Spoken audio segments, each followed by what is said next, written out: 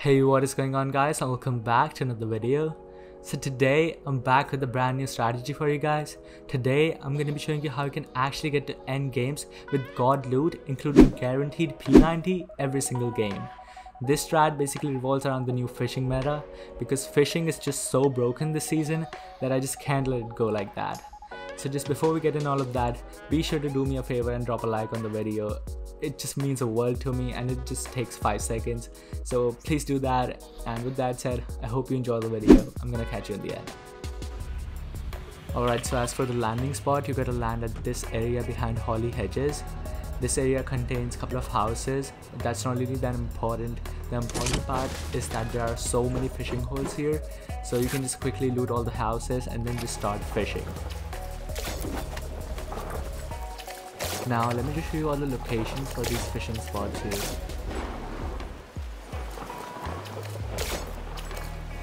Now here also comes the important part. So if you find any shield fishes or slurp fishes, I would highly recommend you guys to not use them instantly, even if you're not full shield, because when you come to this area behind, there are so many slurp cans here that you can just quickly heal up from them and get full shield. So please do not use your slurp fishes or shield fishes, because you can actually carry them and use and save them for later. Now as for getting the guaranteed P90, so when you come here, you gotta come to this Chuggus, whatever his name is, and just battle him out, because he have guaranteed P90 every single game. So just fight him out. He has pretty butt cheeks aim. He won't be able to kill you at all. Just kill him out and you'll get guaranteed P90 every single game. It's actually gold for controller players especially. But even on keyboard and mouse, it's actually so broken that you can just quickly get quick P90. Then after that, you can just continue your strategy of getting fishes and all, and yeah. Now as you can see, the zone is coming and I have 2 extra fishes to carry. So what I'm going to be doing, I'm just going to be using my rift fish and instantly pick up the second item. That's how you can be more efficient at carrying things. Now I'm about to get top 25 placement, so what I'm going to be doing, I'm just going to be landing at Weeping Woods, farm up all my mats, and then once I get top 25 placement, I'm going to be start W keying. That's just my personal preference. If you want to wait to start W keying till top 15 or top 5, that's totally fine. All you need to do is you just need to go around this sand area and then just hide in sand. Just settle down in the sand and just move around and hide beside any of the rocks, and no one will be able to notice you. And even if someone does notice you, you can just use your rift fish and get out of that fight. That's how easy it is to get placement points this season.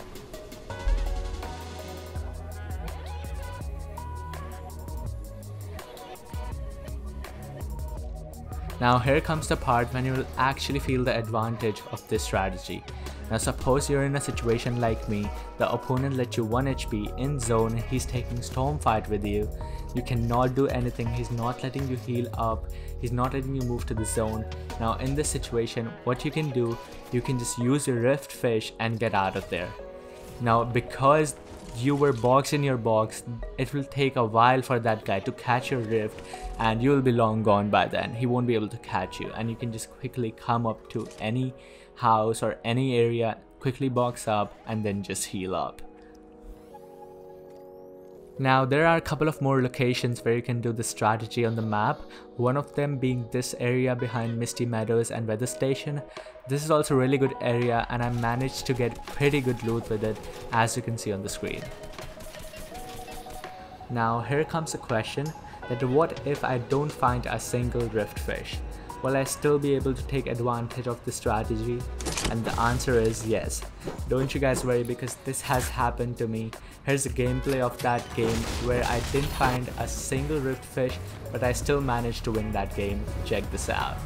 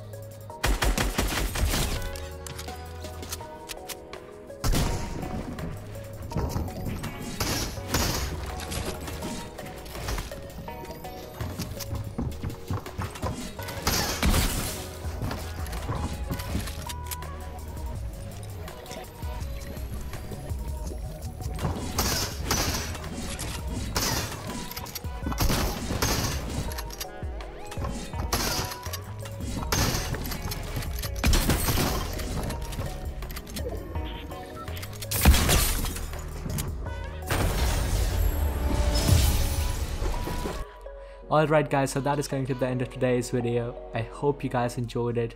If you did, be sure to drop a like on the video and also subscribe to my channel. Well, other than that, it's been Xenogo and I'll catch you in the next one. Peace. Flip a bag, now I'm serving in Tesla. Got my bag, shawty.